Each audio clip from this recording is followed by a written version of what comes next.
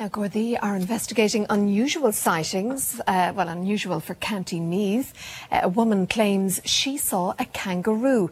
We sent our reporter Richard Dowling to see if he could track it down also. Today the roads in and around ballinabrackey are those of a typical quiet Irish rural village. But it wasn't like that on Wednesday morning. Patricia Finn describes what she saw to her son Connor and his friend Oren. And I looked and I could see it hopping, and I stood up and I couldn't believe what I seen.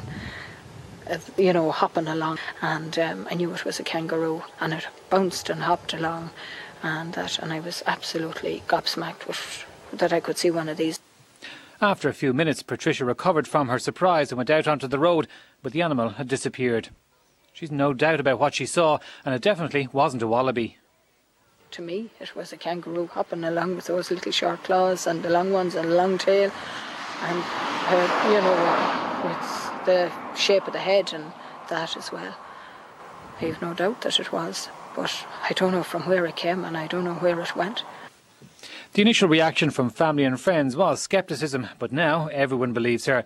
Her sister says she too saw something like a giant hare beside the roadway here.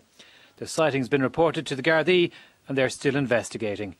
Richard Dowling, RT News, Ballinabrackey, County Meath.